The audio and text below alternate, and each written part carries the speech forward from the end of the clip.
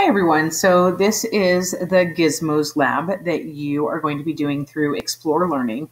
Now, if you have anything up here that says like you have a time limit or anything, make sure that, and it's going to be up in this area where it has your login information, make sure you click login or you go to my classes and your Gizmo is already loaded in your class so that you can do this activity. So I wanted to walk you through all of the different tools that are available on this Gizmo because it's important that you know how to access everything. So the first thing that you're going to do in your Gizmo activity is you're going to answer your prior knowledge questions and your warm-up questions. So the warm-up questions are going to ask you about volume and setting volume as your dependent variable. So notice right here, I have volume as my dependent variable. And then I am going to, it says to change the green slider on the top right of the chamber to change the pressure. So if I change the pressure, so this is my slider right here, and I'm going to go ahead and glide that over this way. See, notice how I'm gliding that over this way and it's changing my ATM. So it's changing from 1 ATM and it's going all the way up to 1.8.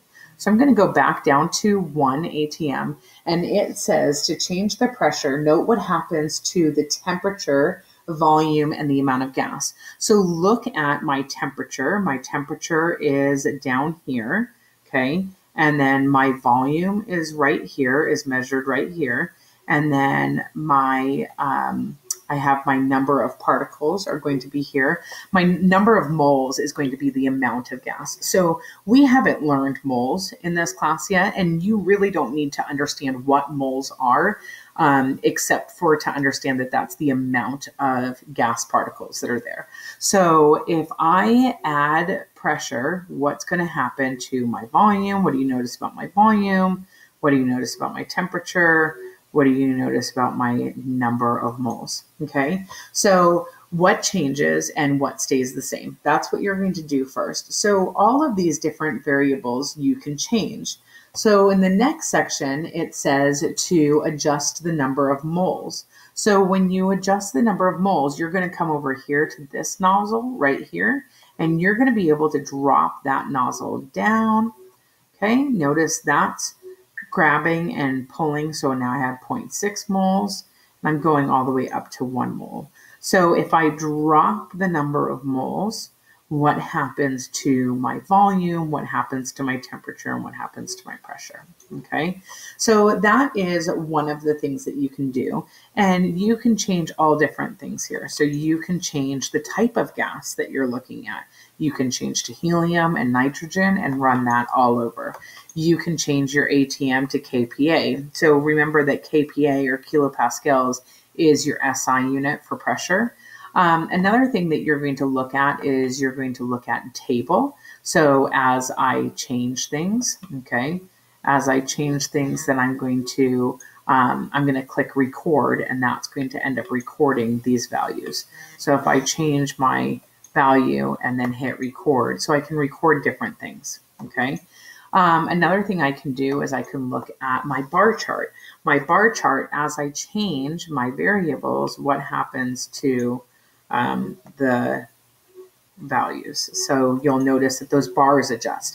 And we're going to actually do something with bar charts in our next unit tomorrow or our next study tomorrow. So it's really important for you to look at these bar charts, and then you can look at the graphs. Okay, you can look at the graphs and you can change your X variables. Okay, so you can change your X variable to temperature, moles, and pressure. And then here for your volume is going to be your y-axis. So you have your independent variable is what you are changing, and your dependent variable is what's being changed.